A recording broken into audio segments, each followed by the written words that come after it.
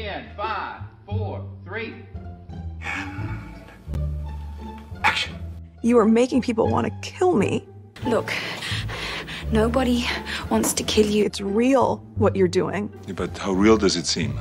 You are making me scared. It's all in your head. Are we safe? Are the doors locked? Is security on? Is everything? Don't you think you're overreacting slightly? And I was just a wreck. I was just crying and crying. Such a drama queen. She's faking it. And the Oscar goes to... acting. And that's the piece I don't think people fully understand. I think you need therapy. Whoa. Before we go on, if you enjoy the channel, please do me the favor, watch the video from beginning till end, because the longer you watch it, the more it helps YouTube rank it and share the video with everyone. Thank you. Your support means everything. To him finally being lionized as in the prime and his prime. Fuck. Do it! Shit. Just do it! Don't let your dreams be dreams. Yesterday, you said tomorrow. So just do it! Make your dreams come true! Luke went from being... Oh, no. Welcome, Slayer Nation. I have some great news for you today. I hope you're all doing great. Nope, that didn't work. One more. You have failed me for the last time. Welcome, Slayer Nation. I hope...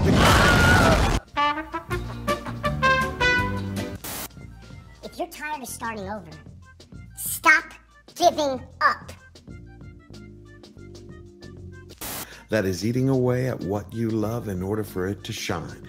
And one man's vision is... Oh, sometimes you don't have to make things better for them to be great again. You merely have to okay.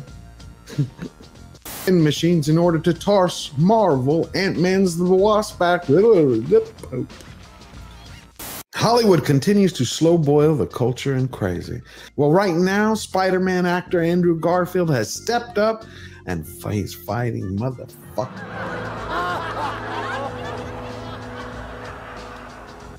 I can't do it. We'll do it live. Okay. No. We'll do it live! Fuck it!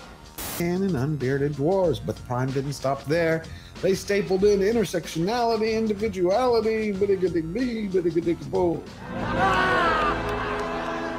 Harry and Meghan torched what little was left of their relationship with the royal family. The people have spoken. They're done. They loathe Mr. and Mrs. Markle. She's an idiot. Harry and Meghan, the docu-series, is a complete disaster. And what little was left, frankly, of their own reputation. There is a mixed-race member of the family. She's called Meghan Markle, but she chose not to do her job and to head off to the west coast of America and to make money. What the fuck was she thinking? I typically don't cover celebrities. I slay giants and step on cockroaches, but when you got a fake duchess from LA and her mentally deficient husband crawl into bed with a streaming giant that impacts culture and politics, well, I'm gonna pull out the boot.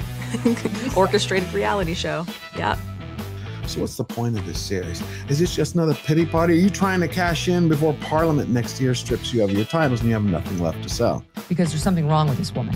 And to exploit titles they didn't earn, selling a name from a family they can't stand that they brand as racist, all while talking about a truth that people need to know and spilling the beans everyone's already thrown up. Meghan was more of an activist. To really understand these people, you have to dig underneath their skin. They actually use photos from the Harry Potter premiere and from Katie Price going to the magistrate's court when she was going to be sentenced. They did that so they could build more drama and tell you, hey, look, our life really was in threat. We couldn't step outside without risking everything. But when someone has to use lies on top of their lies in order for you to feel empathy and compel and engage you to watch it some more, it really takes a lot to understand who they are. So you had Harry, the black sheep of a royal family, married an almost 40-something Meghan. She was a divorcee who had just passed her Hollywood expiration date, so she had to hook a prince or be irrelevant forevermore. Well, everything was fine in the beginning. They had the whole fairy tale multi-million-pound wedding. The world loved them, the press idolized them, and people cheered. But their true character didn't emerge till after the wedding. Oh, it's like this family is ours to exploit. It's despicable. The first 3 hours of this Netflix series paint a very different, far uglier picture of this country and our royal family. I've always loved my brother. Liar, liar, your pants on fire. You know, a long time ago, I heard my grandfather advise him, when you're not the brightest bulb in the pack, don't try to cast shadows. You'll only burn yourself out. Whoa. So it begins. At my signal, unleash hell.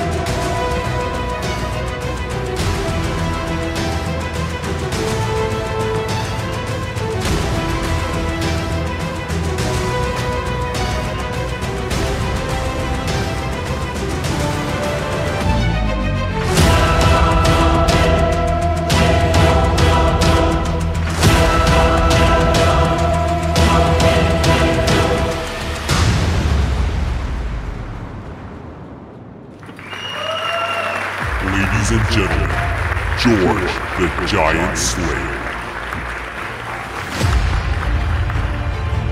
We're back. We're back and we are live. It's so good to be here today, my friends. It is our 6th live stream. But you know what? Today isn't an ordinary show. Today we're going to do a deep dive into Harry and Meghan, or as I like to call them, she who must be obeyed in her ginger handbag. And it looks like we have a full house. Look at all of you. You honor me. Thank you for showing up. I'm sure you're as excited as I am. But before we go on, I have a surprise to share with you. In 10 days from today, on Wednesday, February 21st, I'm going to be holding my very first membership live stream. So if you're not a member of Slayer Nation and George the Giant Slayer, hit the button, join, and you'll be able to join me on the panel. Ask me any questions. We'll have a chat. It'll be a good old-fashioned get-together where we have a lot of fun.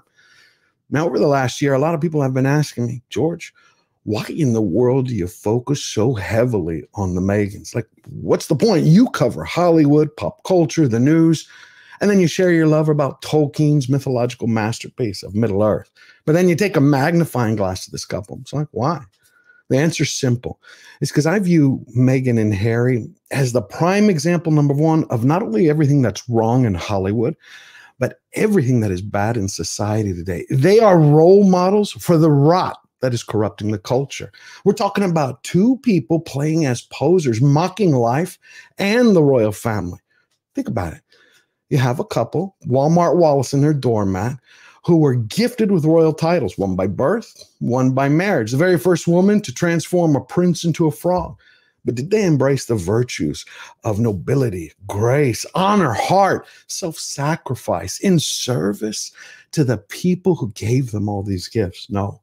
Instead, they embraced the vice of betrayal, attacking family, trying to transform hate into hard cash and coming out on top.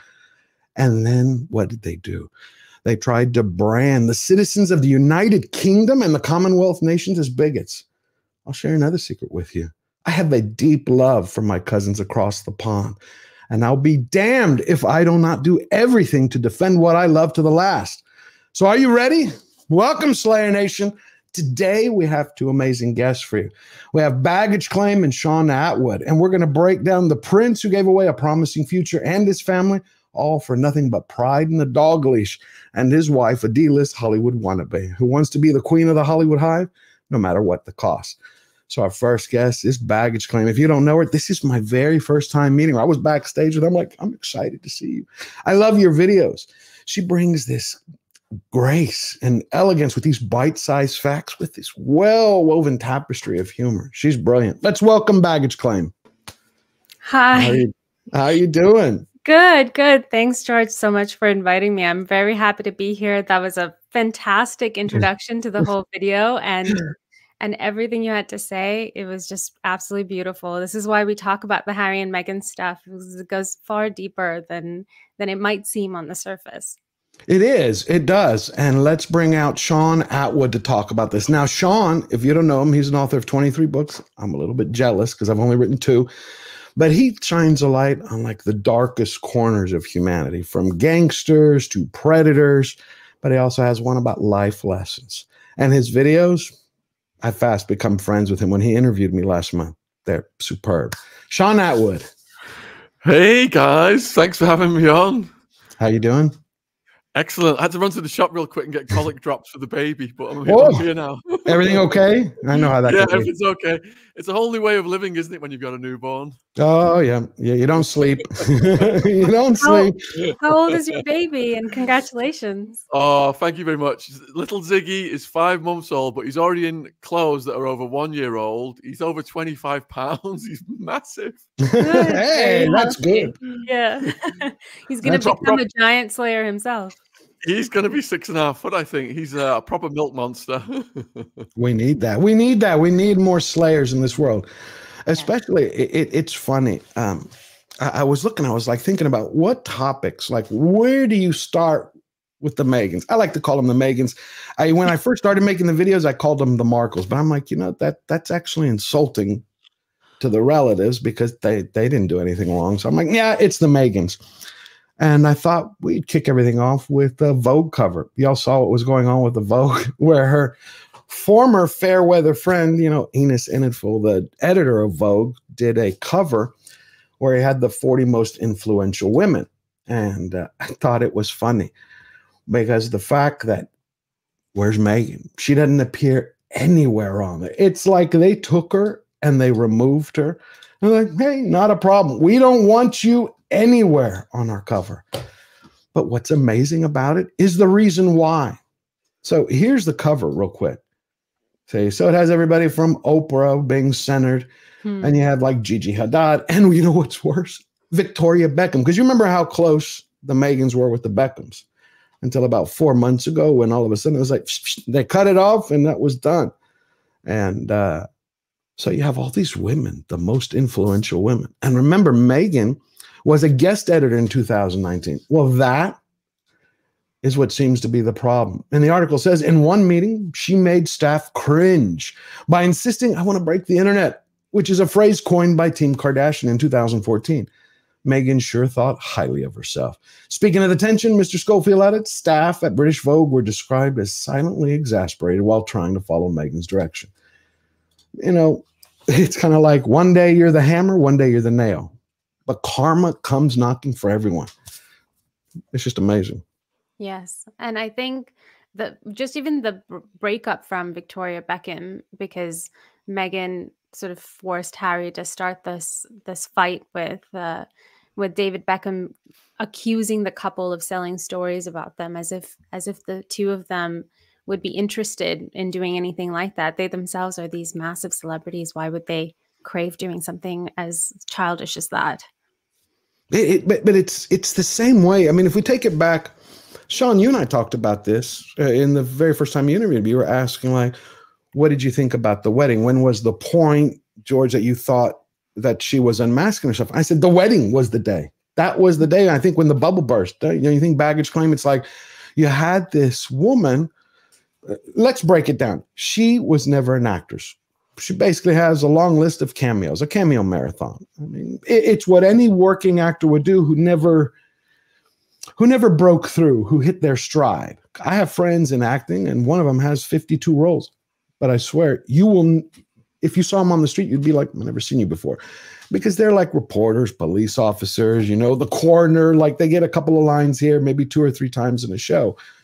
But you have Meghan doing the same thing, a couple of roles in Fringe for 2 episodes. And then her cameo marathon in Suits. I think I broke it down in my last video. It's like after 7 seasons, 300 and something plus minutes. It's 1.27 minutes per episode when you average everything out. You have her inviting Clooney's, Oprah, Idris Elba, all these people to the wedding. It's like, she turned it into a networking event. There you go. She turned it into a networking event. showed her character. This is supposed to be a holy ceremony for a couple in the public.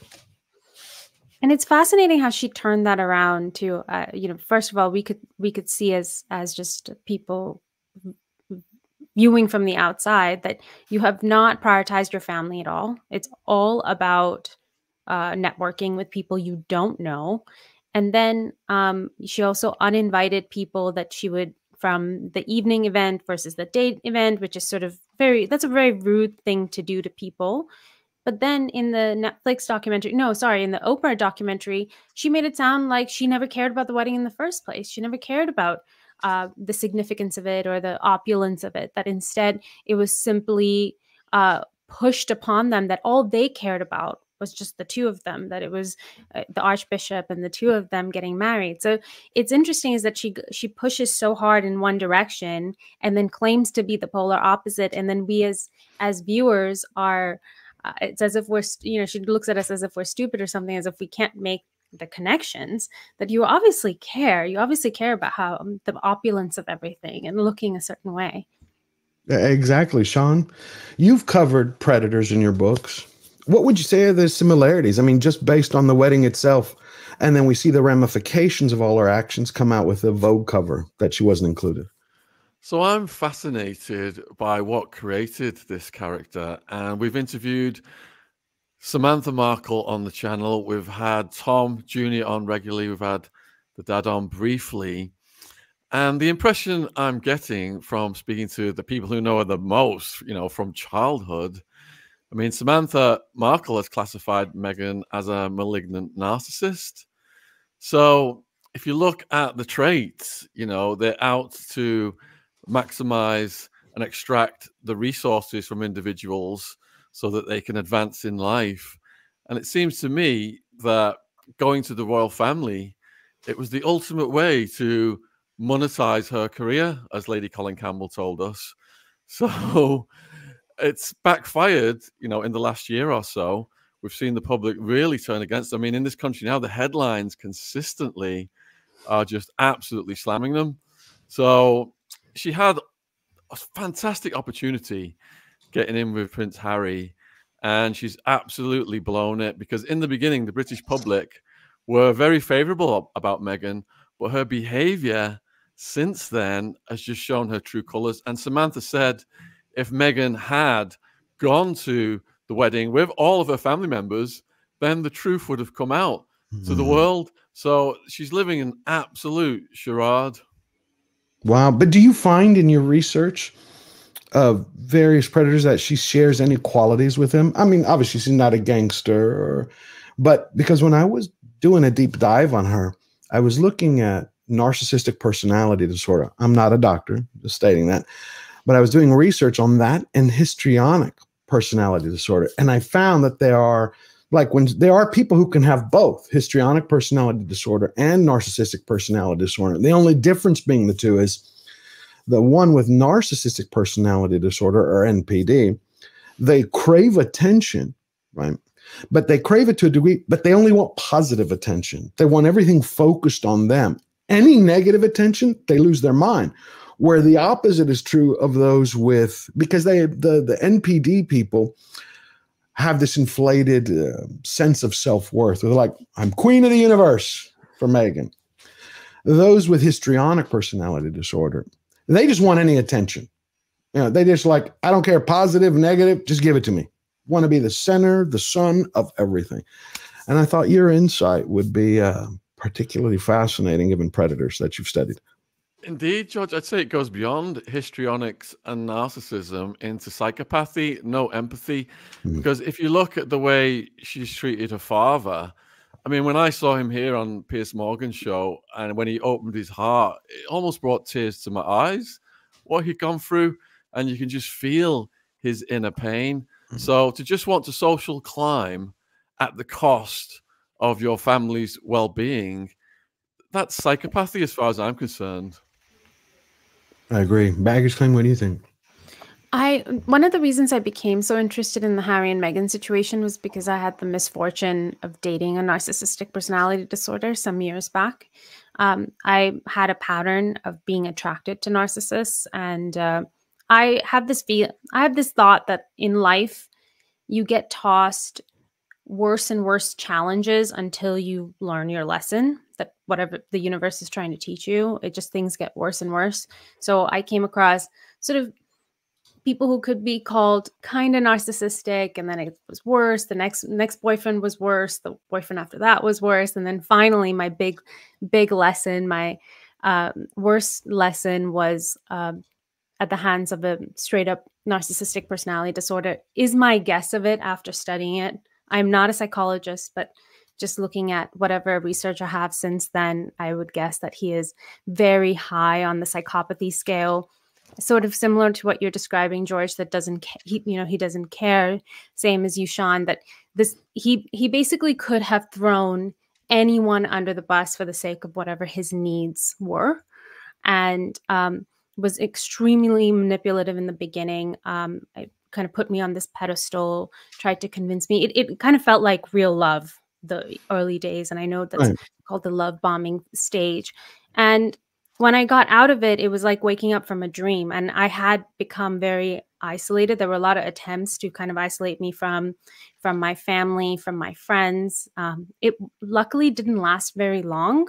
That I think there could have been worse damage that I could have kind of committed to people around me. And when I came out of it, and then slowly I started to try to understand what was happening, the more than I was looking at the Harry and Meghan situation, it was kind of giving me that same feeling. That same vibe. Yes. I know what you mean. I think we've all had one of those relationships. I had it very young. And because I was kidnapped when I was 7, there were certain patterns that I missed growing up in like my emotional wiring and my evolution, which I had to learn, later on through more trial and error. And Meghan just reminds me of all those classic, she does the victimhood thing. You mentioned the love bombing, but she also does the triangulation very well, where it's kind of like you need a third party in order to get your partner to focus on, like, this is the bad guy. This is the wedge, right? And then the blame shifting, where she will turn around. And I studied it, and it was fascinating how narcissists will use blame shifting in order to maintain dominance over the other partner, where they're like, look, this person is to blame over here, but you didn't do anything about it. You've created the situation.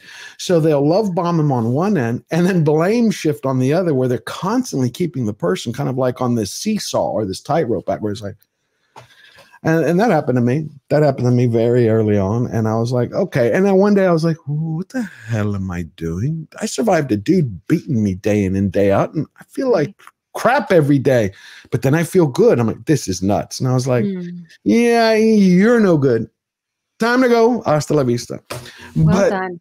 But no, it wasn't easy. That's like the summation. You know how there's a process to it, because at first you're sucked in. It's natural. You're like, because the person, that love bombing or scenting, and there's so many aspects to it, they make you feel like you're the center of the universe. Like there is nobody else.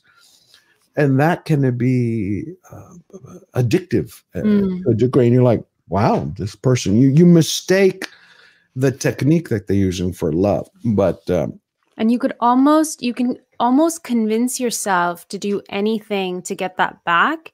And I was prone, one of the bad habits I had is that I always sort of deprioritize my own needs for someone else's. So if someone was upset with me, whatever they were saying felt more important to me than however I was feeling in that situation. I was a very people pleaser oriented type person. It took a long time to kind of undo that in my mind. And so that works perfectly for narcissists. They can kind of see you a mile away. Oh yeah. They can, in a crowd, they're going to look at you. This woman's gonna, they zone in on you. You know what saved me? That's why I had a difficult time when I was first reporting on the Meghans. What saved me was my family. And what I mean by that is my foundational root. And even though you'd think it would be broken, given the fact that my dad kidnapped me and beat me on and off for a year. I don't know if you knew that. I didn't know it was your father. Yeah, it was my father. But here's the funny thing, because my mother and my grandfather and grandmother raised me and gave me such a foundation. she tried to split me from my family with little doses, did you see what they did? Did they treat you up? And I was like, and my instant reaction was like, yeah, that was like, stop. What are you talking about? These people unconditionally love me. Where are you going? And so she kept trying to pivot each time. And that red flag would be like, yeah, this not working. I would watch her upon reflection trying to attack them, like my sister. Because I helped raise her along with my mom. Her dad had left the picture. And so I was talking to her every day. How's school? Because she's 15 years younger than me. How's school? How's life? How's this? How's that? And she would turn around to me and the narcissist, we'll call it. She would turn around, why do you spend so much time talking to her? What the hell are you doing? I'm like, that's my sister. My sister is first. She's like, above me? I'm like, yes. She's like, what do you mean above me? I was like, love you, love her. My mom, totally different. They're in two different ways. So every time she would try to attack that foundation, there would be a backlash. You know what I'm talking about, Shaun, where you have that type of personality that keeps trying to chip away. Yeah, and you look at Harry's glazed eyes. He looks like a victim of a narcissist. It looks like his resources have been completely depleted and he's at his wit's ends. When you see him stepping out of vehicles or when he's been on the substances, and that's probably he's self-medicating for the situation that he's in. So I'm just curious as to whether she will fulfill what Samantha Markle predicted. She will drop Harry at some point, and Samantha Markle told us that she won't be satisfied until she's the billionaire president of America or she's married a billionaire. So I'm wondering whether they are at breaking point. What do you think, George? You think it's sustainable? Well, I don't think it is sustainable, but when you're talking about the politics of the situation, I had pulled an article that I wanted to share with y'all because I found it interesting that once again, I think that has been her end game since day one. Get the billionaire, play a little in Hollywood, get into those elite circles, and use that as a launching platform for politics. She wanted to kind of follow a little bit of the Obama model, a little bit of the Clinton model, and kind of the Schwarzenegger, combine them.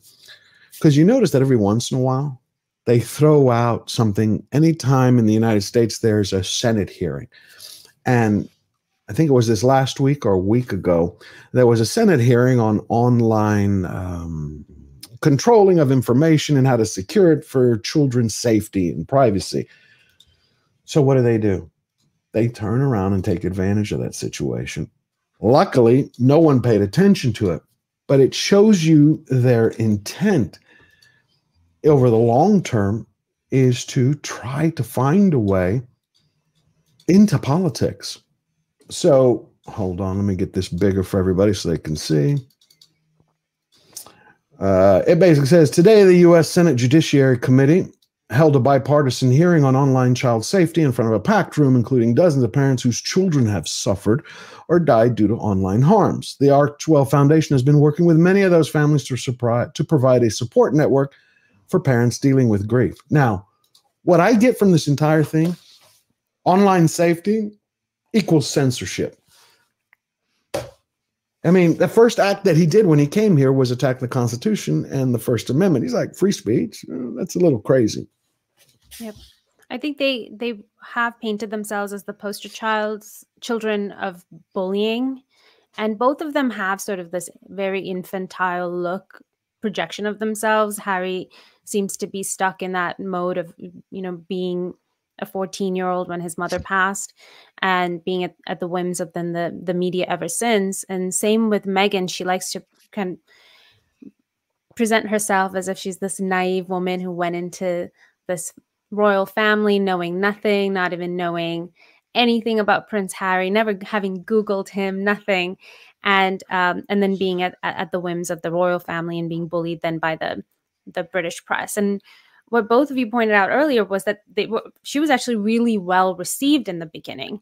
Mm-hmm. And I think that threw a kink in her plan. I think what she would have preferred was that she was highly criticized, because what I noticed going back to those early days is that she was doing a lot of things that were incorrect. Mm-hmm. She was not following protocol. She was not, let's say, like the tiny things of not wearing tights or hat. And these things yeah, these things sound silly to other people. Why does it matter? But if you're going into a family, marrying into family, isn't it important to learn the customs of that family and of that culture and respect that? And she broke those little things, hoping that she would be criticized, because then she could turn around later and point to that and say she was bullied. Unfortunately, that didn't really happen. There were 2 or 3 instances of people criticizing her, but the meat of the criticism didn't really start until they left the royal family, really. I don't know if you guys disagree with me on that, but that's kind of what it seemed like to me. Actually, you opened some great insight. I just want to tell everybody, please bear with me. I got a new camera and it's like freaking flicking in and out, but I'll keep going. No, I think you hit on something that I never thought of before. Never. See, that's the kind of insight I love about your videos. What you just showed is that she was manipulating and creating almost these straw man arguments like, no, I'm not going to wear X, Y, and Z. I'm not going to perform X duties. I'm not going to do ABC. And we would see that, but I never thought of it I thought of that as more of her arrogance. Like, I'm not going to break the rules, but looking at it from your perspective, I'm like, whoa, wait a minute. That is a strategy right there. That is one in which she's like, I'm going to set people up so they keep falling into these traps.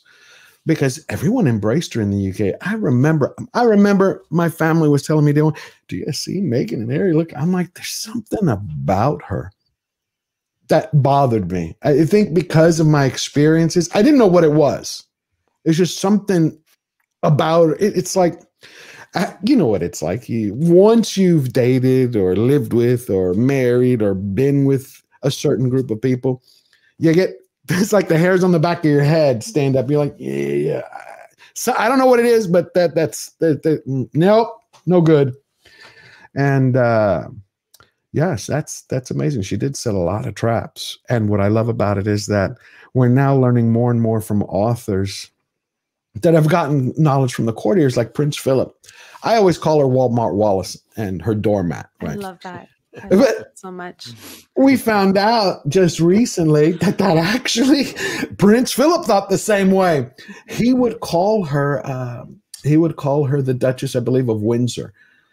It was that's quite the insult. And sorry, just to bring it back to what you were saying earlier, that I think she wanted this fodder of bullying instances to then turn around and use it against the people and the press, so that then she could leave, because that was the plan from the beginning, as I know both of you have mentioned in the past that you agree with as well, that the plan was always to leave. It was always to go back and take Harry with him and go back to California. Everything else was sort of a ruse and a stop in the middle. And then she could use that to catapult her into political campaigns and say, I'm a survivor of bullying, and press censorship is a necessity. I don't know if she thought all of that through necessarily, but I think that has been the big thing that she has stood up on, is this claim that she is this great victim of intense bullying at the hands of a free press, which is her greatest enemy.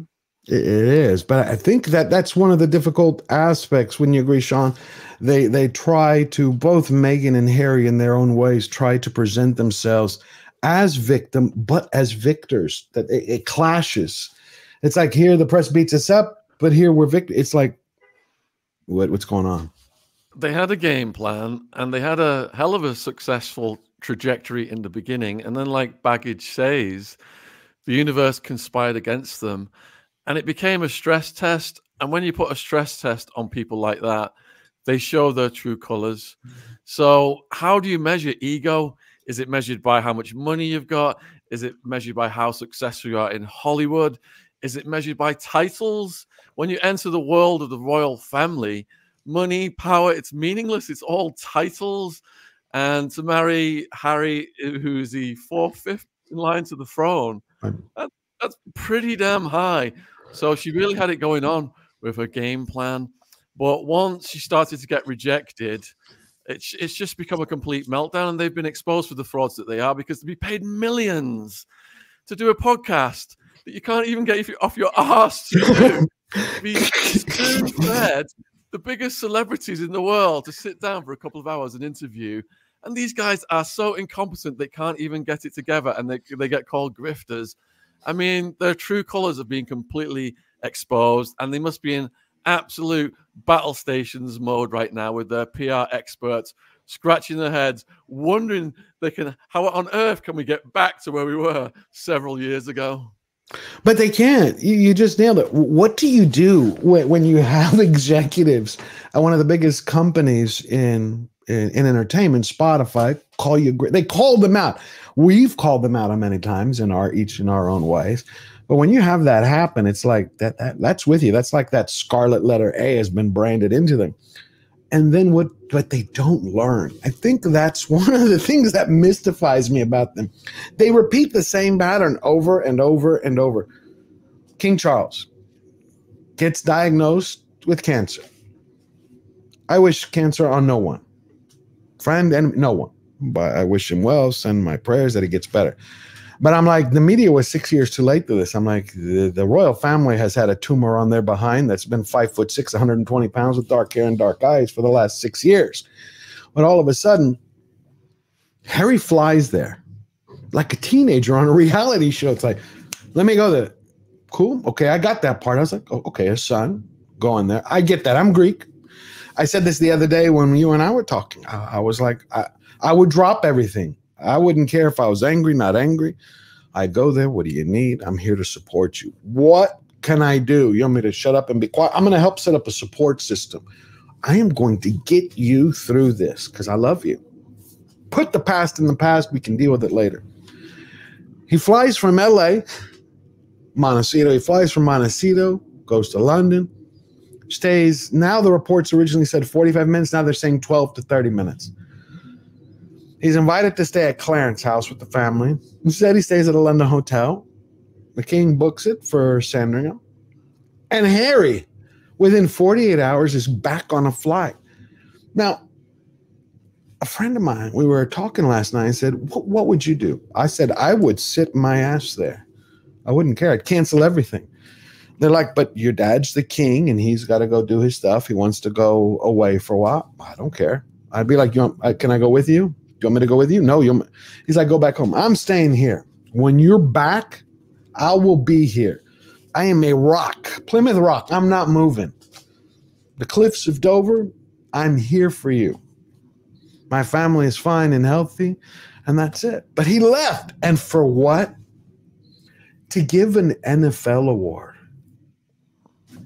I wonder, does he look in the mirror and go, hey, Ginger, what the hell is wrong with you? I mean, does he go like, I left my dad who's got cancer so I can give an award that my wife's agency, the most powerful in the world, can't get me a job, can't get her a job, but we can hand out an award to an NFL player who's sitting there going, oh, the prince is here. The media called it shock. I was like, yeah. He's like, what the hell is he doing here? Who's this guy who has no skills? Anyway, it's crazy. It just shows how dysfunctional the family is. I mean, what kind of family would not unify, even if there were feuds among them, for the best health of a parent who's been diagnosed with cancer?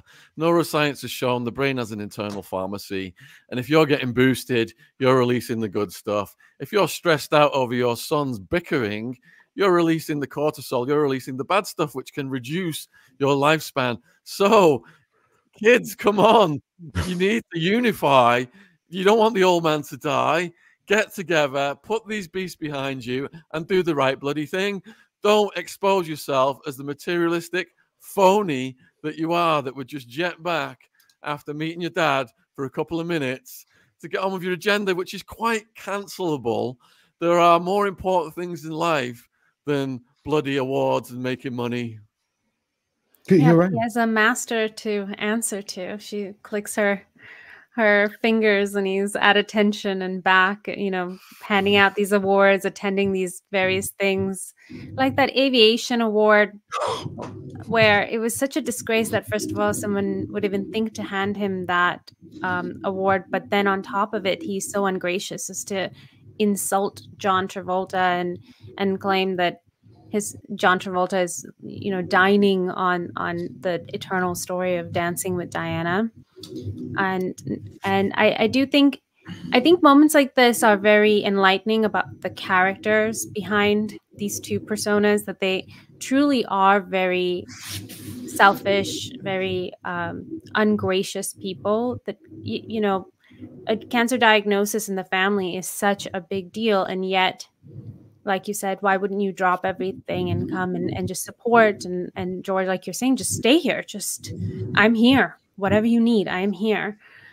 Instead, he shows up. I think it was entirely a PR stunt so that he wouldn't look worse for attending that NFL event right after. And there's a difference that, you know, how is Prince William stepping up? Prince William is stepping up by taking over more roles, more duties, and is gracious enough to thank the support that the people have shown his father in the speech that he gave a few days ago when he had to attend an event.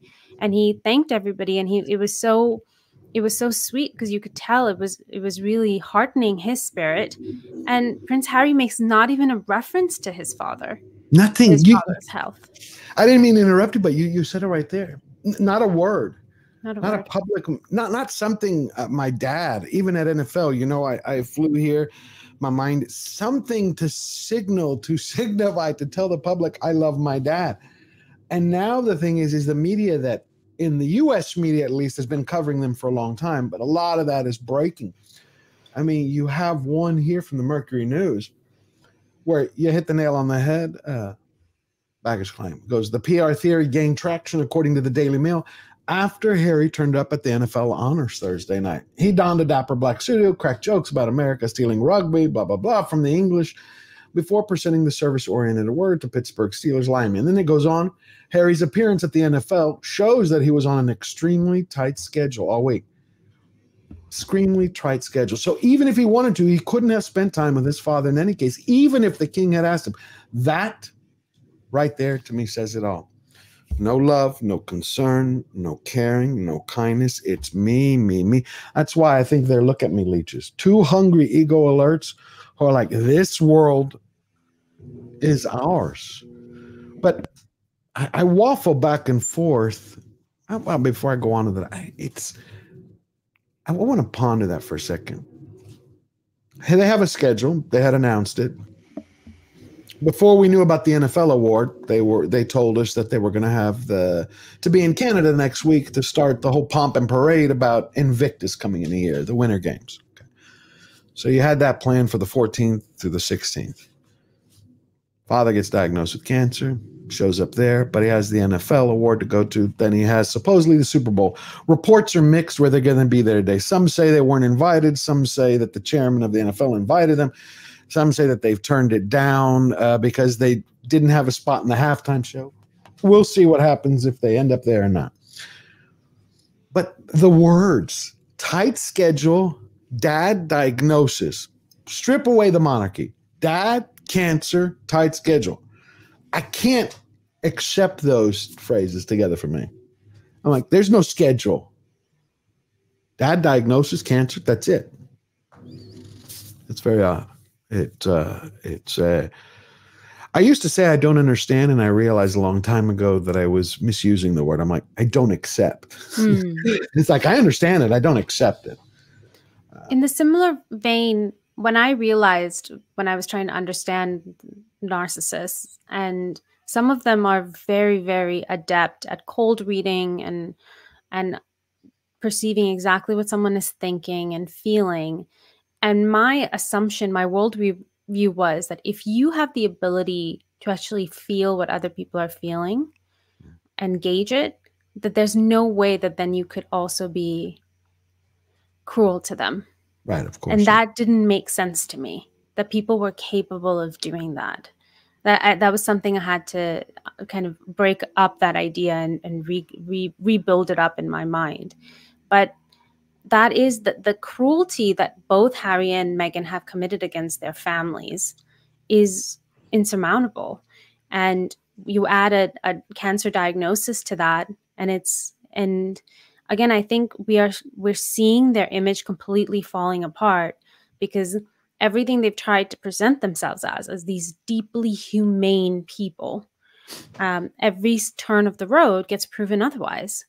And whatever the PR attempts are, the reality is it will always out. The truth will always out. And because we can feel it, it's that gut instinct that we can feel. And there will always be an army of people that support them. And I think it's because they want to live exactly like they do, as just as selfishly and self-centeredly as they do. That's why they will always defend them, because they represent the life that they want to live consequence-free. But the rest of us can tell. I mean, even the issue with the African parks, the nonprofit, that was, I mean, that's terrible news to come out. And there's no action from Prince Harry, aside from just saying, well, I knew this from the beginning and I called it out. And no, I've been trying to fix this forever. But that's it. Just a little statement from your PR team. Nothing beyond that. No action beyond that. That's you said it. You summed it up very well. The ones who support them want to live consequence free. That's why I view them. I try to convince those who love pop culture, you need to pay attention to them. They are representing the tip of, well, they want to be seen as the tip of the spear, but they want to get there. But they are exactly what's wrong with Hollywood. When people wonder where's this woke mind virus coming from? Why do we have movies and television shows that are direct, that are lecture halls trying to program us kind of like with this updated system? Meghan and Harry are exactly that. Baggage claim. Can I ask, do you think that cruelty to family has transferred from Meghan to Harry, or do you think that was inherent in Harry? I don't think it was inherent in Harry. I think a narcissist can start to reprogram how you view your past. And that initially, while you might be taking in this philosophy of saying bad things happen to everybody, that's part of life, you could take it that way. And I think that's a very healthy way to look at life in general. And perhaps that's how he viewed things, only to then have her enter the scene, loft him up to this big-headed status where she just really put him on this big pedestal, convinced him that he's so special, but at the same time so put upon, and that this loving relationship he has with his father, with his brother, with his sister-in-law is because he's been brainwashed into accepting mistreatment at their hands. So I think she played into every sort of every instinct that I feel that this is a universal instinct that a lot of people have, is this desire to be pandered to and told that we're unbearably special. And I think she really played into that and convinced him that he needs to reprogram himself and look at the reality according to Meghan, that your friends, your brother, your family, everybody is out to get you. They're jealous. They want to see you down. They want to hold you back. So any loving action from them is actually full of vindictive desire to hold you back. And I'm the only one you can trust. I, as in Meghan, I'm the only one who you can really trust, who truly loves you. I'm the only one who's telling you the truth. And I think that's how she sort of put him into these blinders. Do you think that condition is curable for Harry, or do you think he's going to have to be deprogrammed at some point? I think he is suffering from that sunk cost fallacy, where he has given up every single friendship, every single relationship, his country of birth, and his entire reputation for her. And I think it's impossible for him to say that he was wrong at this time. Perhaps he might get to such a deep level of misery where he might wake up, or she abandons him, and at which point I feel like it'll be like him waking up from a dream, and he'll quietly, with his tail between his legs, return to the family, and I think just try to disappear into the background. I do think he can recover. What do you think? There's hope for Harry. That's good. I don't think the people will ever really forgive him. I think from that perspective, maybe 2 years ago he could have recovered, but how he treated Prince Philip on his deathbed, the queen on her deathbed. I think those are things that will never be forgiven. And now he's racking up even more guilt with how he's treating his father amid a cancer diagnosis. His sister-in-law is in the hospital. There's still continue to be so unfeeling. And I think that claim that he made, that some people did not marry for love, that they married sort of a Stepford wife person instead. I think that was probably one of the most egregious things he's done to his family, to his brother, to make a claim like that about his selection in a wife who has been such a boon to the people of the United Kingdom as well as to the royal family. I think now we are beyond him being forgiven. People might accept him back into the fold, but they'll never forgive him. Good word, accept. If King Charles's health takes a drastic turn for the worse, and pray God it doesn't, and Harry did come back to England and was spending quality time with his father, do you think that Meghan would support that, or she would try and put a wedge in between them to maintain her dominance? That's a tricky one. I think that would be a tricky one to navigate. I think it would be a combination of support.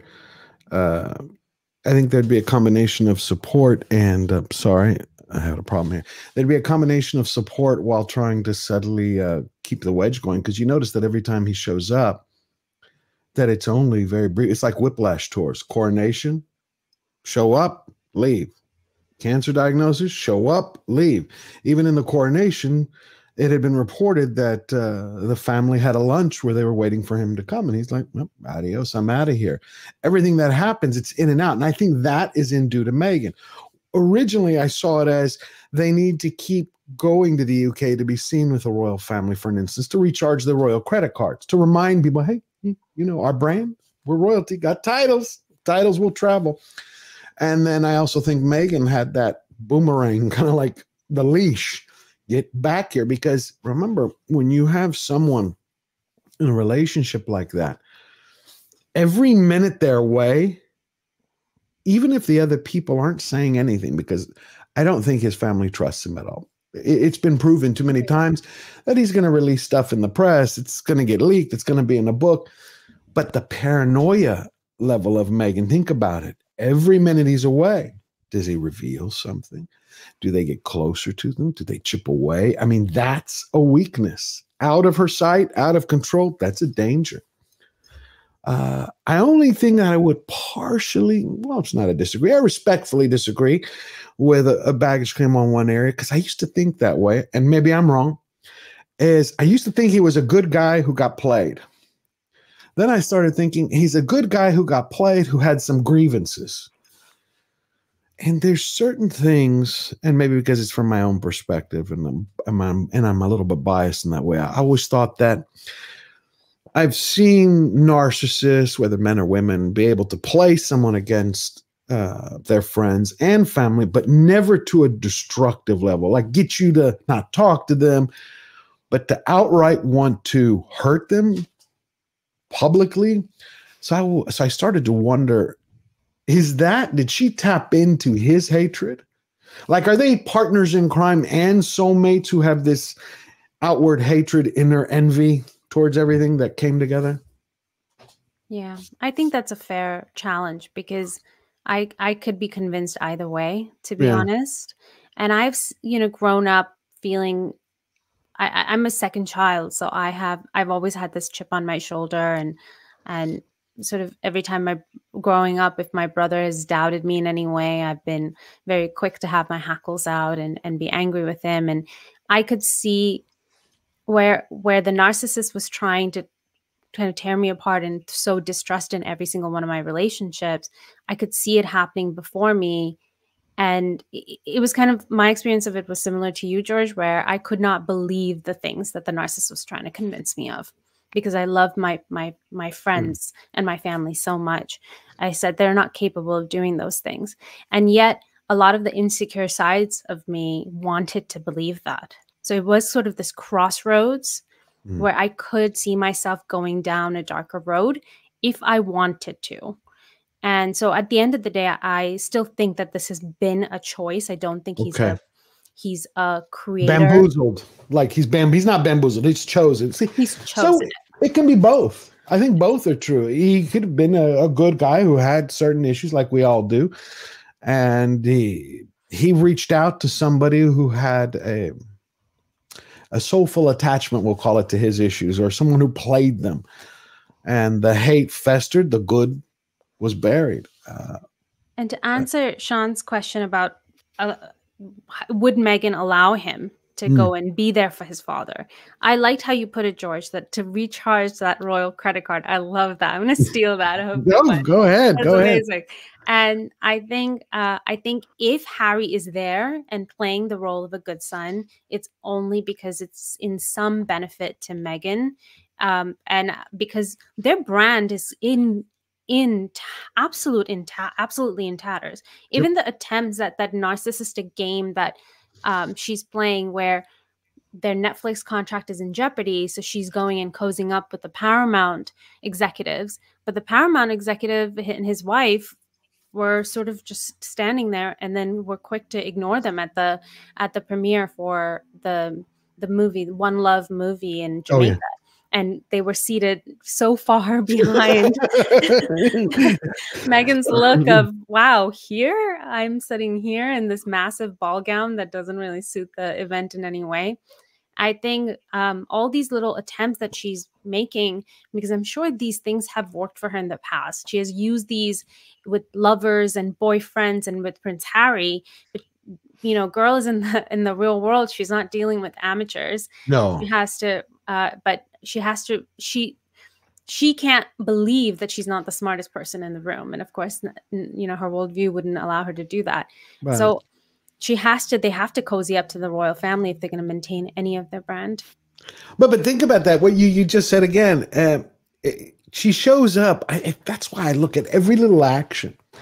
Shows up to a Bob Marley movie premiere in Kingstown. Right? Hot. Everybody's going to be casual.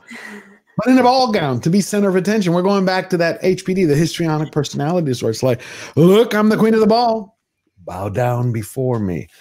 But and then Harry, and then they're standing with the prime minister who despises the United Kingdom and the Commonwealth nations. Want to break away. Cool.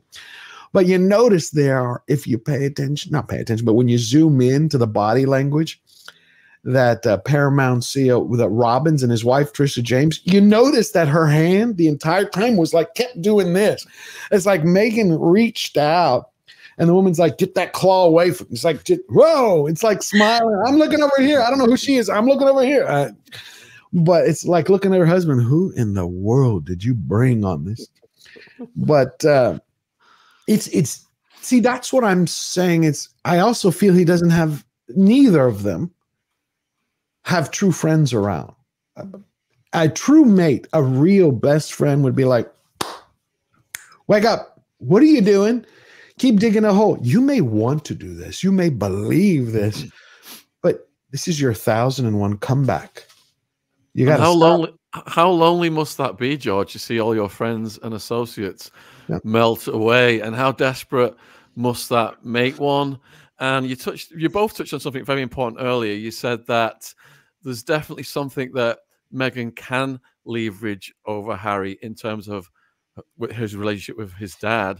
If you go back many years, and if you look at how insanely popular Princess Diana was in this country, and then her premature death hit, and the conspiracies that came about, what Dodi's dad said, you know, the role of the royal family in that, what Princess Diana wrote in her own words about being worried about dying in a car crash, and Charles having a role in that. What kind of effect would that have on Harry's young mind? Because he couldn't insulate himself from all of those news headlines. So, you know, as he developed into a man, you're wondering how that accrued over time in his head. And as Meghan come along and perhaps exacerbated that and uses that to leverage him against his father. Yes. And what do you think, Shaun, in sort of his culpability in all this? Do you think he can recover from this? Do you think there's a path back for him? I think, you know, we've all been in relationships with various people, some of them narcissists, and it is like a drug. That person comes into your life, they love bomb you, and slowly they change your worldview so that you think you're behaving in a normal way, the way you were behaving before the relationship, but you're not. You've gone so far adrift and you can't see it. And until that bubble is punctured, and then you have to go through some kind of, it's like a diver coming up with the bends. You got to recalibrate yourself, and that could take weeks, it could take months, it could take years.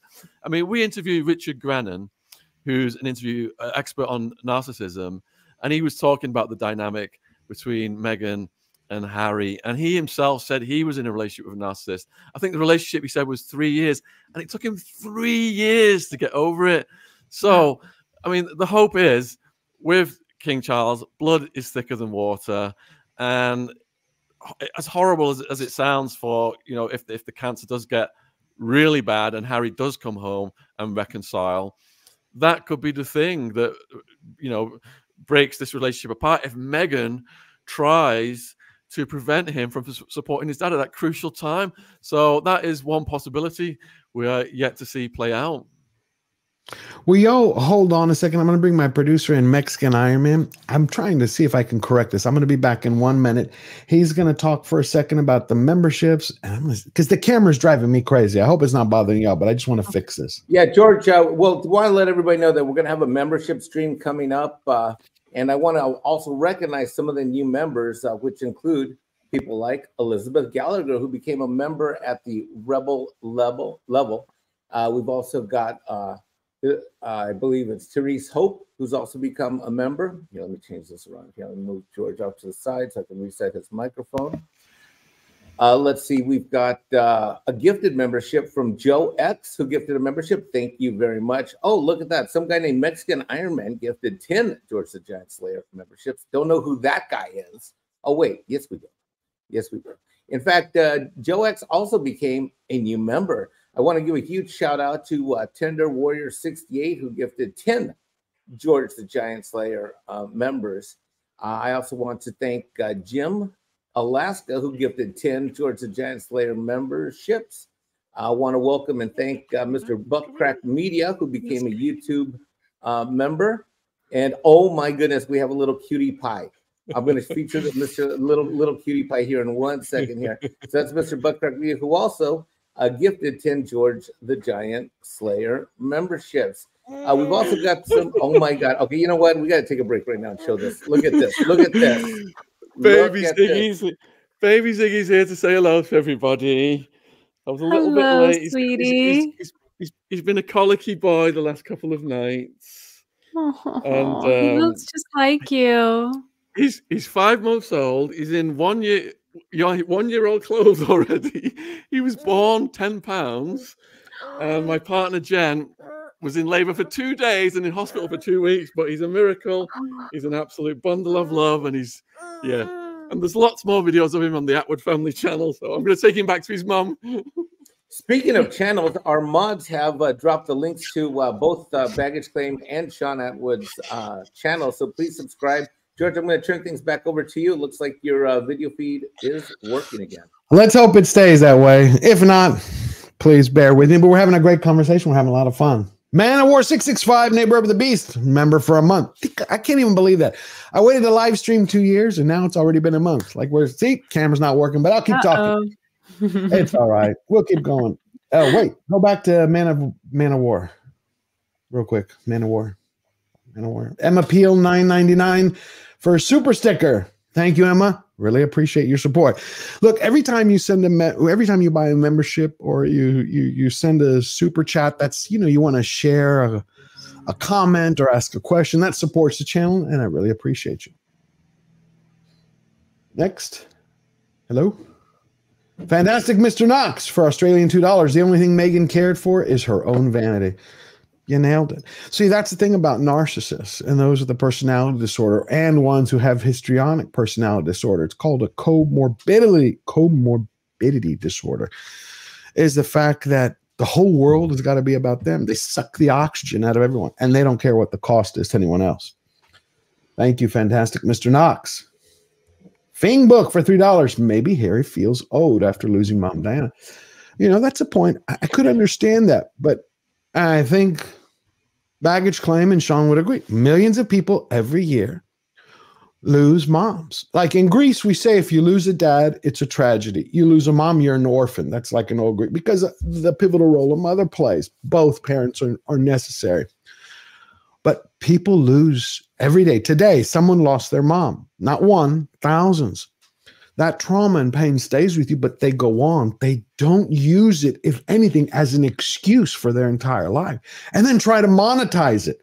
In his book, I was counting the other day, Spare, how many times he used his mom, not in a way to emotionally connect, say, this is how I feel, but in order to play victim and attack the press or attack his haters. So, yeah, I don't think so. I think if Princess Diana were here, because Shaun asked me that the other day, and I thought about it for the last 48 hours. If Princess Diana were here, I do not think she would have. I said she might have allowed the relationship to go forward before putting her foot down, only not to push him closer to her.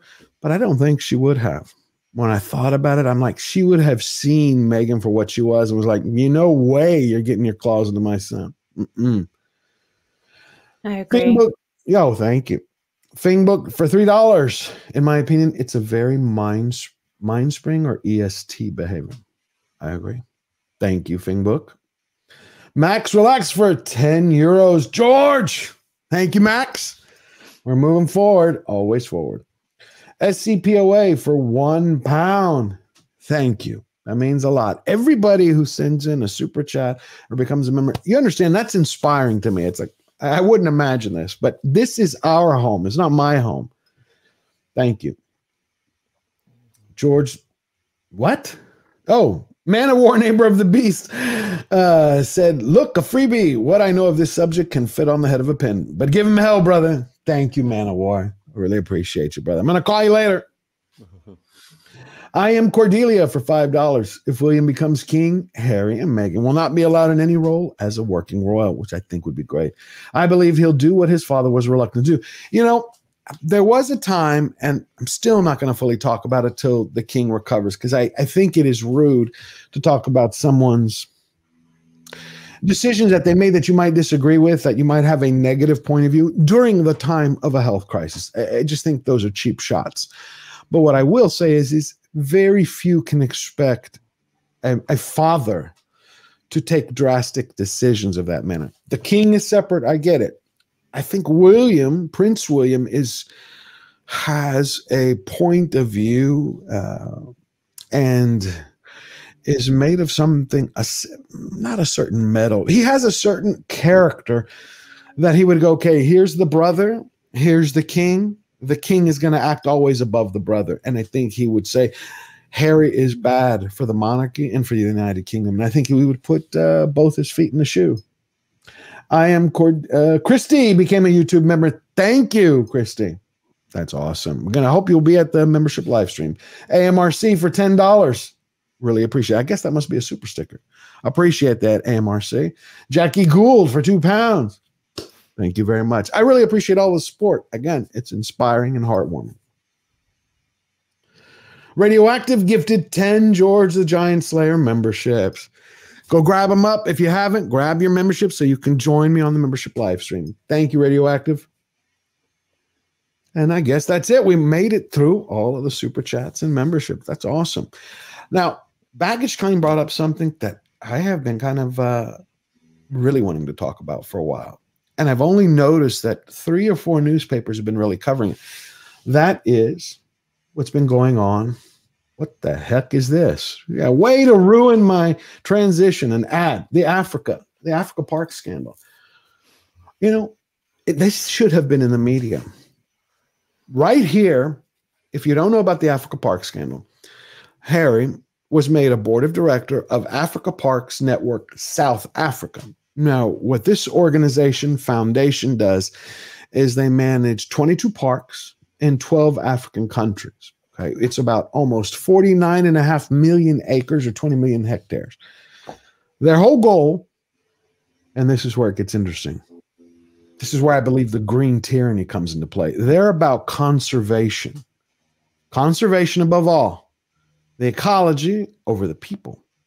So he's been a board member. Several years ago, he was sent a letter by a woman and then by a man, and it went on and on, more and more, basically stating how the park rangers working for Africa Parks have been terrorizing the people, especially the Baka people who live in the Congo Basin. The rainforest was where they used to live. Africa Park shows up, and what does it do? It says, you know what? We're going to criminalize your lifestyle. You want medicinals from the rainforest? Not allowed. You want to go hunting in the rainforest? Not allowed. You want to live there? Not allowed. So people didn't listen. All of a sudden, they started to become sexually abused, beaten, tortured, some reports of even death. Harry, the moment this broke out, he should have come out instantly, grabbed every single camera of every reporter, every newsman, and said, you know what? I am on this board. My name, my family's name that I carry with me, I have failed. Follow me. We're going to Africa. I'm going to solve this. I'm going to pay for the investigators, whatever it takes. What do you think? Don't you think that showed another bit of his character? Or lack of? George, these elites, these royals, I mean, you're bringing me into my area of what I've researched now for many years. I've written books about Epstein, Prince Andrew, Jimmy Savile, all that kind of stuff. It's all about, let's just maximize our publicity by pretending to do some humanitarian project or to have some kind of charity like the Clinton Foundation. Meanwhile, behind closed doors, these people are involved in all kinds of insidious, diabolical, harrowing, and sexually exploitive activities that they keep to themselves. It's called elite deviance, whereby you've got so much money, you've got so much power. How can you get your rocks off now? It's by doing these terrible things that I'm pretty much banned from talking about on YouTube, and I don't want to get your channel in any trouble. No, I know what you mean. I'll probably just leave it at that for now. But it bothers me. It bothers me because people keep trying to tell me you're being too hard on Harry. You're being too hard on Meghan. I'm like, okay, how? You literally had a Baka woman. I also found out in Congo, it's Bakaya. I don't know how to properly pronounce it, so I'll stick to Baka. You had a Baka woman with a 4-week-old baby in her arms. 4-week-old. Sexually assaulted. For what? This tribe of people lived a self-sustaining lifestyle with the forest, with the ecology. I mean, exactly what the greenies, in one way, another way to say it, like say, you know, live with the environment, live with your ecosystem, except they put grass over a bowl of rice. They put a tree over a human being, so they get punished. But, and I did a little bit more research, and when you boil it all down, this is what you discover.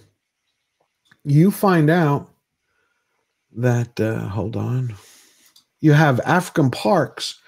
When you go right into their organization, what do they focus on? African Parks utilizes a clear business approach to conserving Africa's wildlife and remaining wild areas, securing vast landscapes, and carrying out the necessary activities needed to protect the parks and their wildlife. African Parks maintains a strong focus on economic development and poverty alleviation. How? Yeah, you get rid of the people in the forest that you protect, and therefore the poverty is gone. So that's green tyranny to me. Nothing more. People are suffering because you have people who say we want to save the climate, take private jets to Japan for, you know, a new juicy, or go to Brazil for some biodegradable pair of boots, again, on private jets, and try to protect rainforests and parks, all at the expense of people. Baggage claim? Yes, and you know, that story is just so despicable that someone could even do that to a woman, let alone with her holding her baby. And I appreciate in these situations, I appreciate that a person like Elon Musk is willing to stand up and talk about that, and what he had said 2 months ago, that he hates that there's so many people who say that they're so virtuous and while doing evil things. Yeah. And of course, at that time, he was talking about Disney, but this is true for a lot of these elite companies and elite brands and informed in these individuals. And I think what happens to people when they become powerful, when they accrue a lot of influence, accrue a lot of money, is that they become so attached to how people view them that they're willing to do anything to preserve that versus actually doing what's right. And Prince Harry, he gallivants about as if he's this extremely virtuous person, and he berates the rest of us for our carbon footprint while doing nothing to change his lifestyle to help the environment. He flies around on as many private jets as possible and yet criticizes us. And then you have a specific situation where, at least when it comes to usage of a private jet, you could make a gray moral argument in favor or against. But in this case, this is just categorically wrong. And yet he has no gumption to come out and take any responsibility or make any steps to actually move the needle, because he doesn't care. At the end of the day, all he cares about is his wealth, his family, his wife, how he's viewed, what people are saying. Did some press say something negative about him once in 2008? Those are all the things he cares about. He doesn't actually care about the world. He just is using that as a way to increase his own influence and wealth. But does he not see the fact that everything, he gets a backlash from everything? It's like, whether you want to call it karma or the facts of reality, because I believe in karma. It's like every lie has an expiration date. At some point, karma's coming knocking. People are going to discover it. That's still, that area, I will admit, I'm a little stunned. I don't know if it's just the complete ego blinding itself, but the private jet usage. Remember New York last year? Paparazzi Death Race 2000? Like when they put out that story, how is it possible to go, guess what? We were chased. We were on our heels. They were going to kill us, because they wanted to recreate the Diana situation, the Princess Diana situation. He wanted everybody to sympathize. Like, what a better way to bolster our public polls than to have everybody think we're on death's door. Then all of a sudden you get the mayor of New York. It turns out, I feel bad for them, but then talk to the police and nothing happened like that. You get the paparazzi who's on his bicycle. He's like, dude, I'm on my bicycle. It's like, how am I hounding them? And the only thing they ended up doing is you had the Montecito merchandisers turned out a Hertz commercial. Remember the Hertz gold emblem behind them? And she has that gold dress. And I was like, rent a car. I was just crazy. But I mean, there hits a point when it comes to Africa, this is a place with his history and knowledge. The one thing he's earned, going to Africa many times over his life, spending months on end, where he actually has a degree of knowledge and some skill sets, he could make a difference with his name. And it would cost him very little. All he has to do is step down from the pedestal and go, I messed up. I got the letter. I told somebody to take care of it. I didn't follow up. You know what that means to Americans? Americans love nothing more than somebody who says, I screwed up, forgive me, and then stick with me. I'm going to fix this. We love that stuff. It's the underdog. It's never the scandal that gets you. It's the damn cover-up or ignoring of it. Well, the charity model has been used successfully for PR and business by these elites for many, many years. Yeah. If you look at the Clinton Foundation, all the money that came in for Haiti, and then behind the scenes, what they were doing with that money, they were private jetting around the world and staying at first-class hotel rooms. So Harry's just following that model. But with Clinton, it was even more insidious. If you look at the private jet flights to Epstein's Island, dozens of flights that he denied when this first came out. And if you look at the actual flight logs, he's traveling without his bodyguards, and he's traveling with a bunch of East European female names. Oh, yeah. And we know, what that was all about. So it's you think Harry carried it on? Is that what you're saying? I didn't mean to interrupt you, but you think Harry's carrying on that same mantra, that kind of like, they do it, I'm doing it, no big deal, we're fine? Exactly, and there's no consequences. Look what happened to Prince Andrew. Prince Andrew had no consequences for his actions. And, you know, we've looked at the legal paperwork and the allegations of him extensively, and they're too heinous to talk about what's on this channel right now. Look at Clinton. Nothing's happened to him. So when there's absolute no consequences for your actions, you can pump up this charity work to the fullest. You can fly around the world in private jets and maximize it.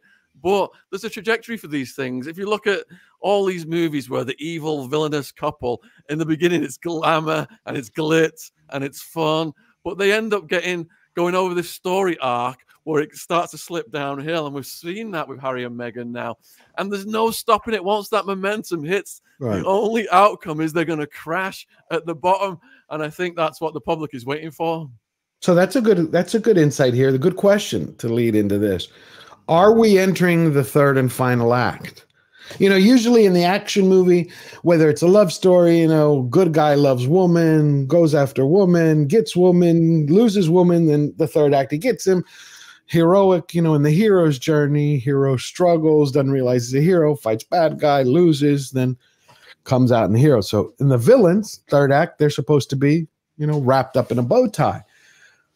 I think that's one of the reasons why the Africa, I know I'm hitting this again because I feel a lot, it needs more attention, but I feel this, what happened in Africa Parks is the Achilles heel for the Meghans. And when I mean the Meghans, I mean them both as a couple and as separate individuals. I have this feeling, no fact, my own deductions, to make that clear. I have a feeling that Meghan, because she hasn't said anything about it yet, I thought she would, claiming, you know, love my guy, he's my soulmate, but my 48% Nigerian heritage, I had to say something about Africa.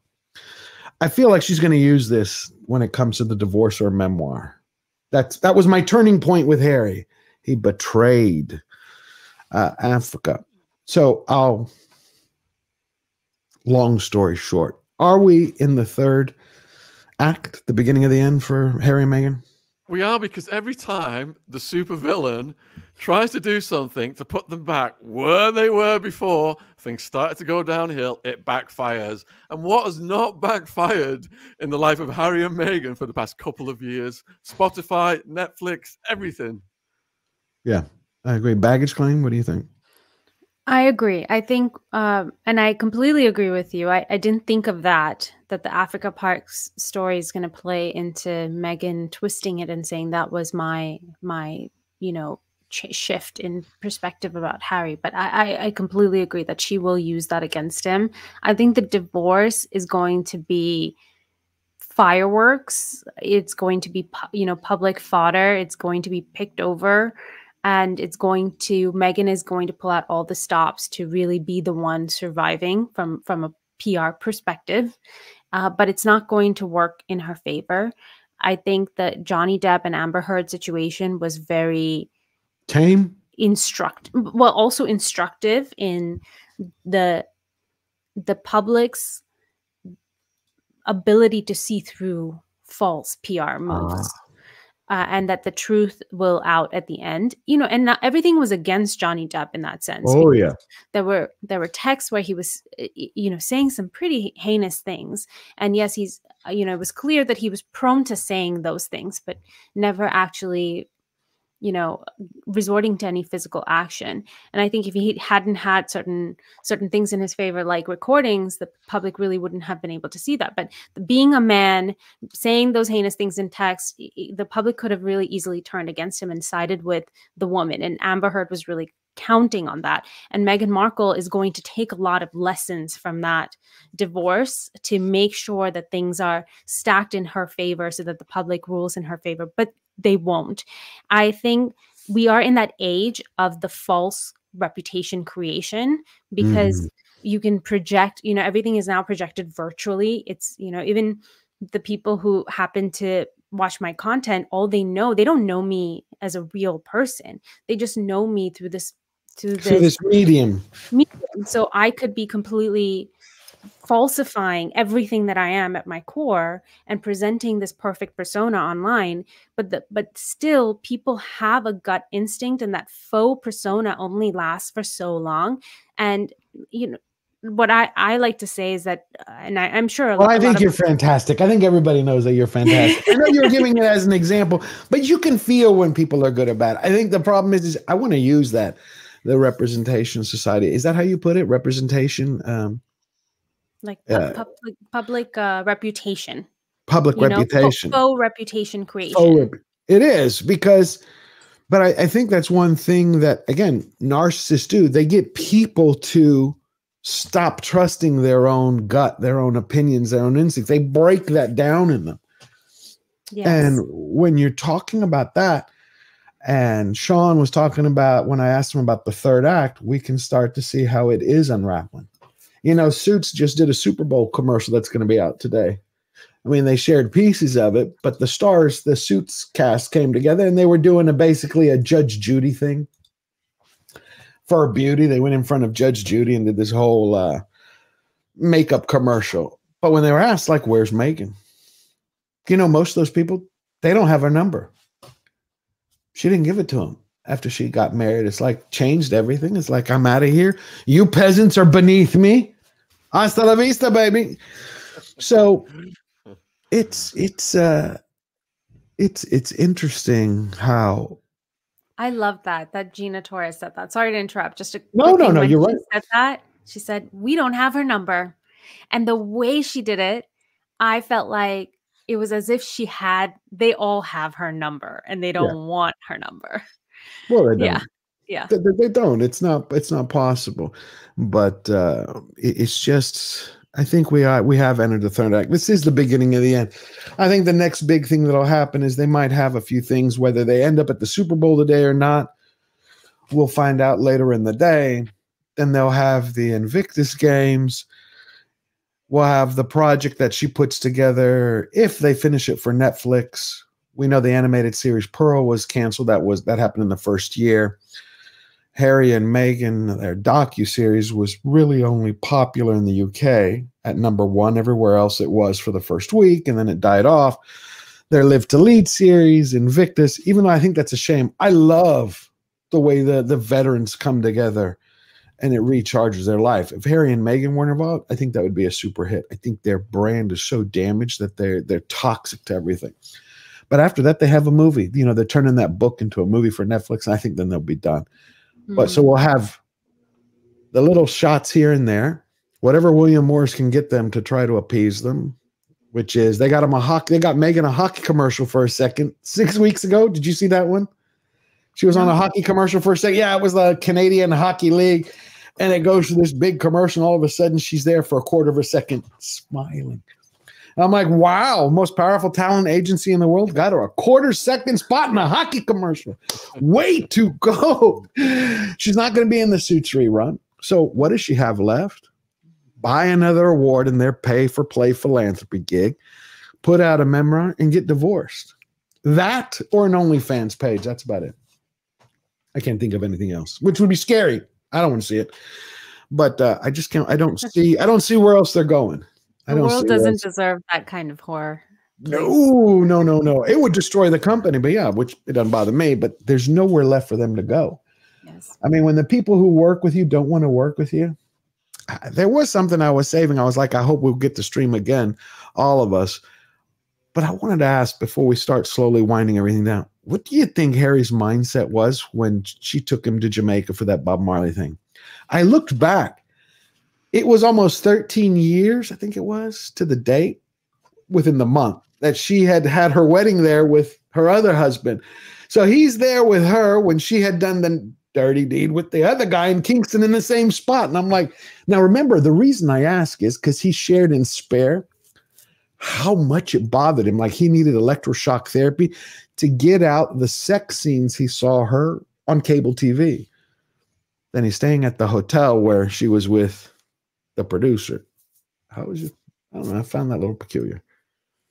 I think he's a very possessive person because just even that comment again he made to John Travolta about dining out on the story of dancing with his mother. And he has this he's very possessive of his mother. And I think that probably carries into his relationships as well.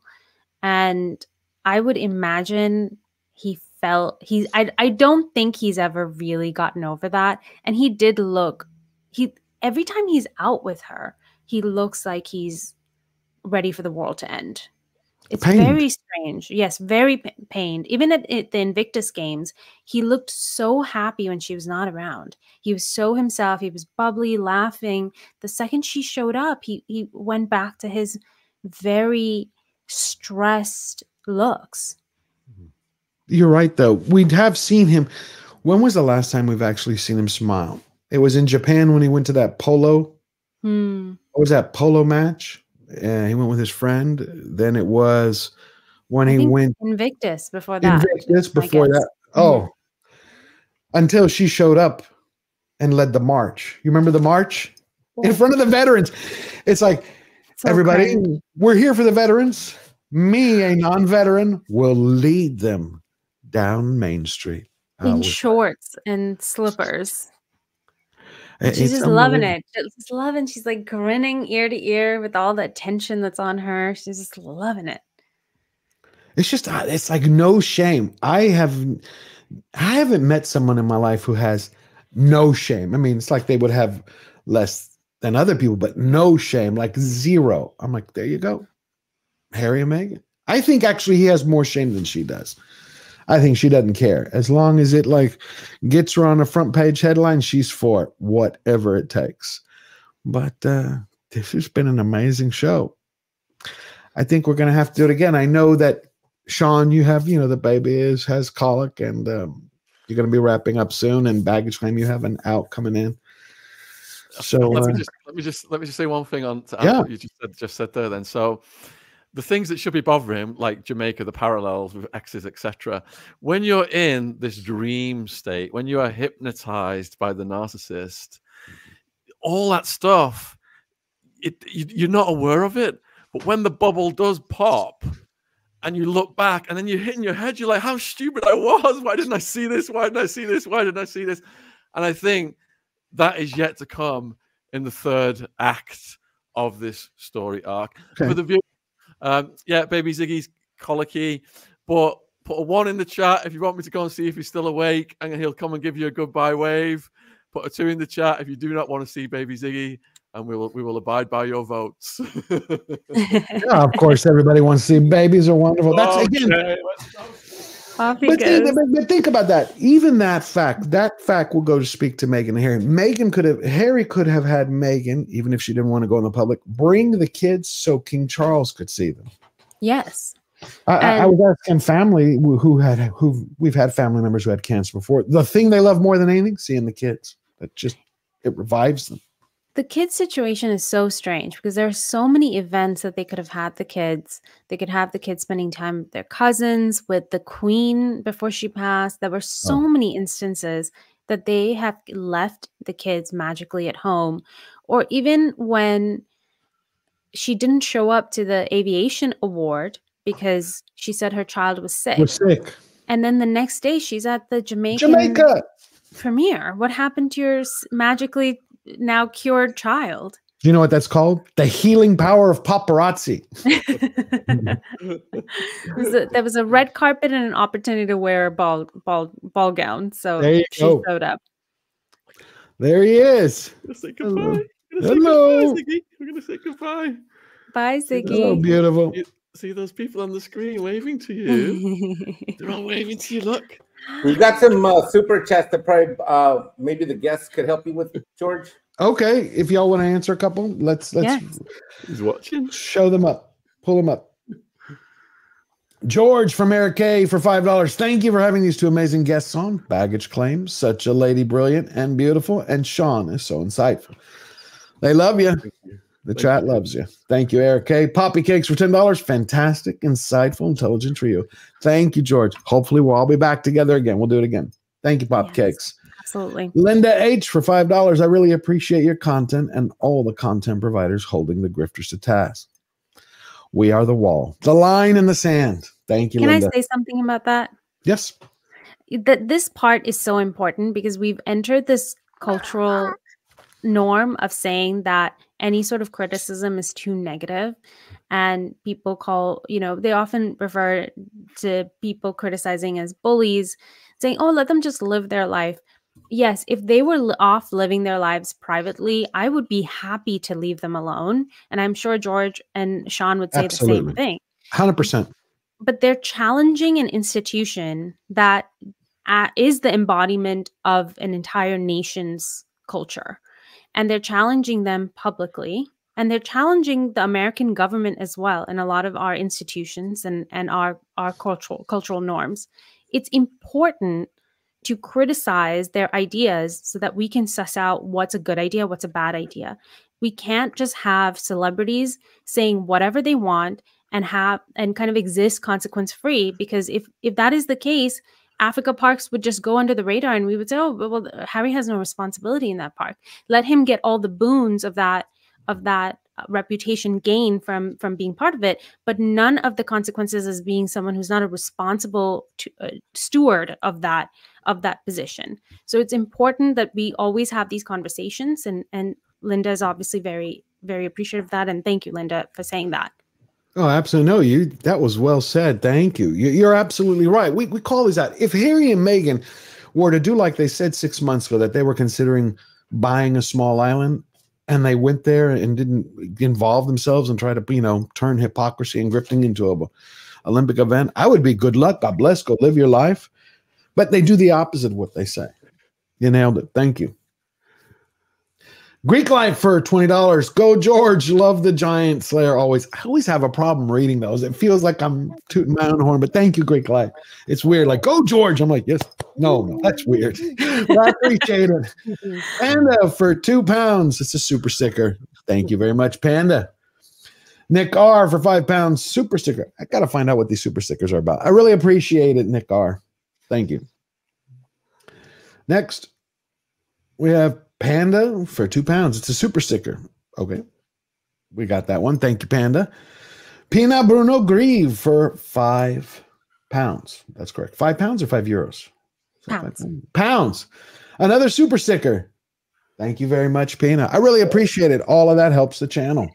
Steel Leg of History has been a member for a month. So proud of. Be blessed. Just hit 277 subs. You keep going. I love your birthday stream. And I love all the games that you were playing. I always support you. If you don't know who Steel Leg of History is, go check out his channel. He's a good friend of mine. And he's just started making videos on YouTube. He's hit 277 subs. Let's see if we can get him up to 500. That's his next goal. Next, we have Tammy Linkletter. Tammy Linkletter became a YouTube member. All right, you have started your journey. It's going to be an adventure. Thank you, Tammy. SA Watch became a YouTube member. Oh, did you want to say something, Shaun? No, I'm just fixing the light. I thought you were getting ready. Ziggy knocked the mic everywhere. He was watching you guys. He was beautiful. I hope he feels better. Colic is a pain for babies. Woo. Yeah. SA Watch for $10. Send a super sticker. Thank you, SA Watch. It all helps the channel bring you more videos. Steel Leg of History. We just read that one. Men member for a month. Eileen Mulcahy became a YouTube member. All of these people jumping in, joining the adventure. Thank you, Eileen. Julie Tagg for £10. When the Queen had a difficult decision to make, especially when she was conflicted if it was relating to family, Philip used to prompt her and ask, what would the Queen say? I miss Queen Elizabeth. I do. I was raised watching Queen Elizabeth because my grandmother, some of you may know it, she worked for the Greek and the British underground. She hid British soldiers during World War II. Oh, wow. So you could not, I don't care if it was a stranger, family, friend, an acquaintance. When the Queen was on and someone would say like, well, you're in America, you're American. My grandma, get the hell out of my house. That's the Queen. But she would also do the little bit of a wave. She'd be like, we'd call her the Queen. I was like, okay. But the way that Harry and Meghan treated her, the last year we've learned how ill she was. Prince Philip on his deathbed had to endure that. And next time, you know what I want us to address? Was the amount of stress that the Meghans caused in any way participatory in getting Queen Elizabeth and Prince Philip to leave this earth too soon? Like, you think about it. Prince Philip, Queen Elizabeth, Princess Catherine, now King Charles. It's like, is it a contributing factor, all that stress, the constant bombardment and the attacks? Yes. And just to add a little bit to that, just I think that they could have absolutely delayed it, but specifically, I think they didn't want to do that because they wanted to film it while Meghan was expecting. Good point. Good point. So that if anyone criticizes her, they say, well, you're criticizing someone who's expecting. Right. Right? This is a great shield. She's very manipulative. Very, but what I've discovered in this stream is she laid a lot more traps than I thought. I thought most of them were instinctual, but I'm seeing now it was much more strategic. I thought most of the time she was being reactive and taking advantage of the situation, and she would lay a few traps. But now I'm seeing, after what you and Shaun were sharing, especially, is that she actually planted a lot of straw man arguments, waiting for people to hit these tripwires. Yes. So I'm going to go back and do some research on for a new video on that. I am Cordelia. Oh, thank you. I am Cordelia for $5. Meghan is going to get half of everything from Harry in the divorce, including half of Diana's lock of hair. He keeps on that. Wow. I hope he keeps it on the nightstand, Cordelia, because there, I don't know where he put that thing. And he's going to come back to England, marry Lady Colin Campbell, and they're going to ride off into the sunset. He wishes. He does. She is as smart as a tack. She has his number. Oh, yes. Fantastic, Mr. Fox, for Australian $5. I think it's too late for Harry to be redeemed. He made it clear about his thoughts of royalty, and it's sad. Harry looks miserable while Meghan grins. You know what I'm going to say to that? If he truly, that again is another thing that is a pet peeve of mine. He says he can't stand the royal family, accepts the Ripple of Hope Award from the Kennedys for fighting structural racism in the royal family, but won't give up the damn titles. Hypocrisy. Hypocrisy. And titles for his children as well. I mean, it's like if you say, I hate racists. I got an award because I say the royal family's racist, but guess what? I'm still a prince. My kids will be. I'm like, wait a minute. You can't have it both ways. Yeah. Sally for £2. Thank you, Sally. Appreciate it greatly. Joe X for £2. Super sticker. I got to find out what these super stickers are. Next time I'll be prepared and I'll know what they are. But thank you, Joe X. They're different things. Joe X was a Bathsheba with hearts. Okay. And just so you know. Thank you. No, that's our great producer, Mexican Iron Man, who I couldn't be able to do this today without. And missing is Syndek, our incredible editor, for his intros and his outros. So stay tuned and watch the outro. You're going to love it. The Terry Reynolds for $10. It's a super sticker. Oh, Terry, how are you doing? It's been a long time. That is a thank you super sticker, just so you know. Thank you, Terry. She was in the WWE in wrestling, and she would always send me these comments for every Meghan and Harry video. So thank you, Terry. So cool. Yeah. Syndek for $5. There's my brother from another mother. Top class guest today, George. Baggage claim, amazing analysis. Shaun Attwood, great insight. Baby Shaun too. I love making fun of the Meghans. Comes easy. Well, you do it brilliantly. Thank you, Syndek. Roxanne Newman for $5. What a cutie, Ziggy. Looks like his dad. More her than me, though. Mama T for $10. Awesome and intelligent panel. Thank you for the truth. Heart. Thank you. Awesome thing. Did we get them all? I can't believe it. I think we did. Did we get them all, Mexican Iron Man? Good job. Thank you. Thank you, Shaun, for being here. Baggage claim. I want everybody, please, go check out their YouTube channels. Go sign up with them. Do you have anything you want to add, Shaun, that's coming up this week? So this week we have got Attwood Unleashed is a 4-hour live stream on Wednesday, covering a lot of ground, a lot of the royal stuff. And then Friday night we've got a Royal Mess, which is a 2 to 3 hour show. Quite often Samantha or Tom Markle drop in. And if people want more Ziggy videos, we've got the Attwood Family channel. You can even watch Ziggy being born. Yes. It's quite a video. Very intense indeed. Oh, here's one for you from Blue Sky for $20. Hello, George. Baby Ziggy was the icing on the cakes. Shaun did it all. Bring him back on. Heck yeah. Beautiful.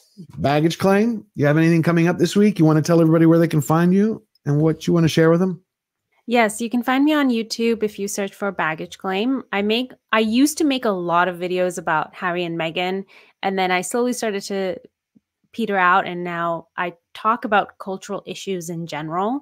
So I try to pinpoint where cultural narcissism has really impacted us. And one of the latest videos I made it talks about how feminism has not really helped society. So if you're interested in content like that, analyzing sort of cultural trends on a bigger scale, check that out. And then I do have a new video coming out. I'm not sure when. I've recently hired an editor, so I'm very happy about that. Yeah, it's good to transition that off of my plate. So look out for I'm gonna do. It's kind of out of sequence, but I'm doing analysis of the monologue that was done in Barbie about how hard it is to be a woman. Yeah, I can't wait to hear that one. Yeah, I know I'm publishing it 6 months late. The movie's been out for so long, but sometimes my brain just doesn't make connections until some time later. So whenever I kind of feel inspired is when I end up publishing them. I do the same thing. I've just subscribed to your channel, Baggage Claim. Links in the description, viewers. Yeah, they're both brilliant. I can't wait to see what you're going to do with the editor. That's going to be great. I hope we can have you all back. I think it was brilliant. Now that I've gotten to meet you, we're going to be doing pop culture probably next weekend, and then we'll hold another Meghan stream coming up soon. I'm still shocked. We had a full house. Look at everybody was looking forward to it. I hope you had it. Oh, here we go. Fantastic. Five more super chats came in real quick. 5 more super chats. Okay, fantastic. Mr. Knox for another Australian $2. Who's the worst couple, the Meghans or the Smiths? You.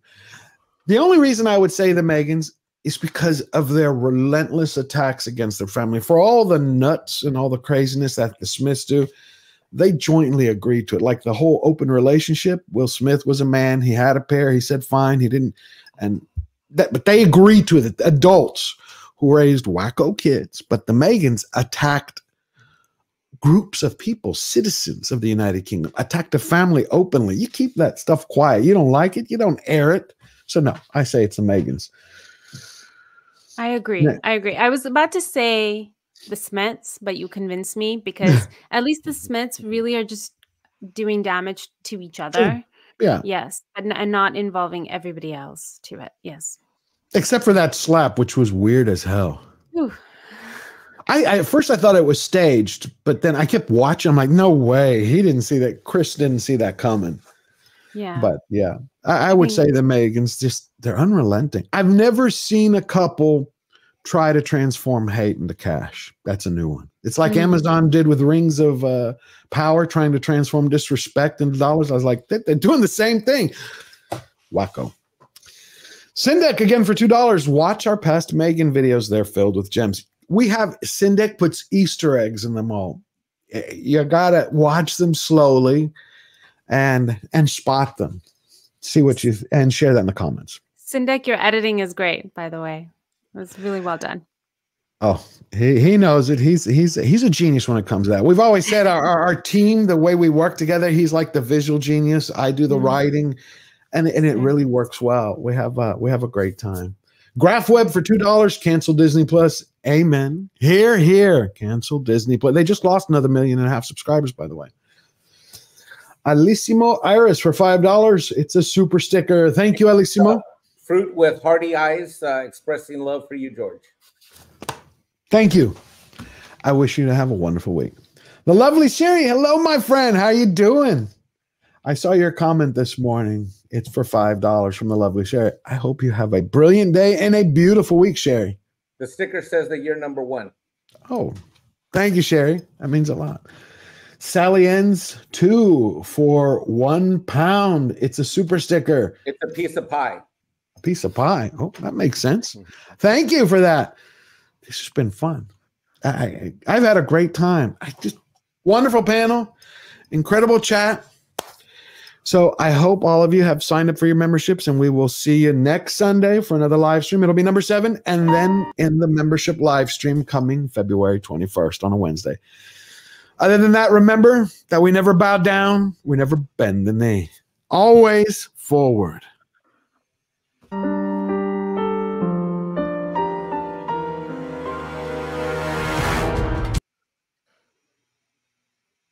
Oh, that was. Uh-oh. We've taken over. Finally. George, we own your channel, George. What have you done? George. Shaun and I are going to hold it captive. What is going on? It got boomered somehow. The outro, which was a perfect exiting, didn't happen. Encore. Well, here we're back. Yes, it got boomered, but you know what? That's why YouTube is so fantastic. You can't do that on network television because here you go one more time. Always forward. Never forget that.